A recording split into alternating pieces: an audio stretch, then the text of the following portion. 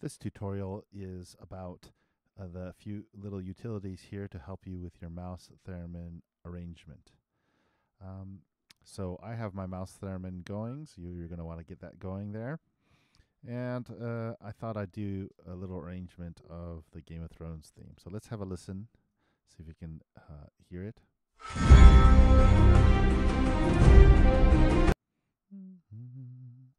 Okay, so if we want to sort of find those pitches,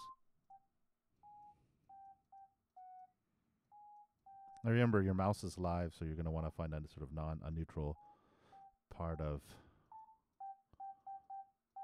Okay, and if you go here to this little utility, this little function called MS Poll, let me make everything a little bit bigger. And I'm going to hit Command Return right on that line. And now you'll notice that in the post window, there's a bunch of numbers coming out. So if I find that pitch again, it's going to tell me, because it's mapped to the MIDI note numbers, it just maps the mouse Y to the MIDI note number. It's going to tell me the MIDI note number there, which is 79. Let me just erase all those. So I got 79 there for the first note.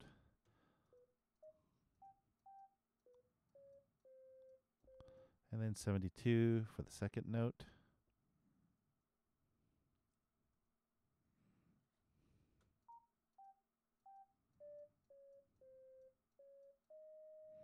$75.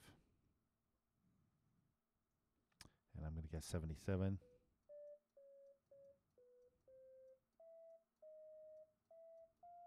Right, 77. Okay. All right, and in order to stop this MS Poll, you just hit Command Return on the command here, MS Poll Free, and that stops the printout there. All right, so now I have a list of, and of course it goes back to 79 again, a list of MIDI note numbers. If I just pop over to the internet again and Google Images, there's this nice MIDI note chart that I brought up. You can just do a images search, and let's look at the chart. And what we have is 79 there is a G5, so G5, 79, G5, 72 is C5, 75 is D sharp 5,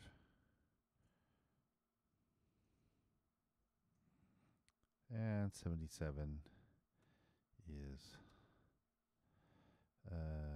F5. Okay, and then we can use this other utility, MIDI2Y, and just put the note numbers in. So if you want G5, we put G5 in there, and that gives us 360, and that's going to give us the actual coordinate, the actual Y pixel coordinate of where that G5 should be on our mouse theremin. And then C5, that's going to give us 447. And D sharp, well, this is the legend here.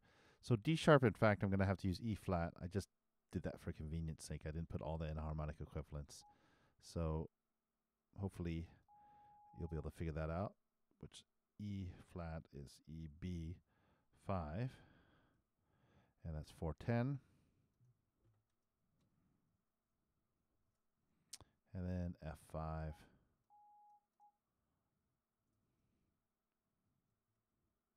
is 385. Okay, great. So I have those. And if I just go ahead and open up the processing, bit of processing code here, Coolio 2, and I just basically have to pop these coordinate numbers in. I'll just copy and paste. So start with a 360, and then the 447,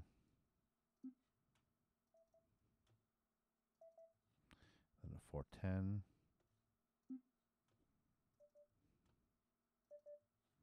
and the 385.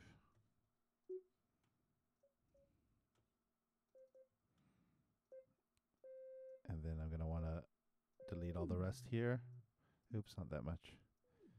Just the rest of that code so I don't have any extra lines. And if I run that, hopefully it'll give me the proper score.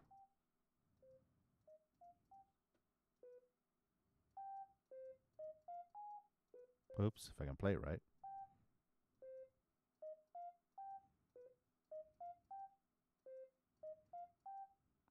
And there you go. That's how you use the utilities for your mouse theremin arrangement.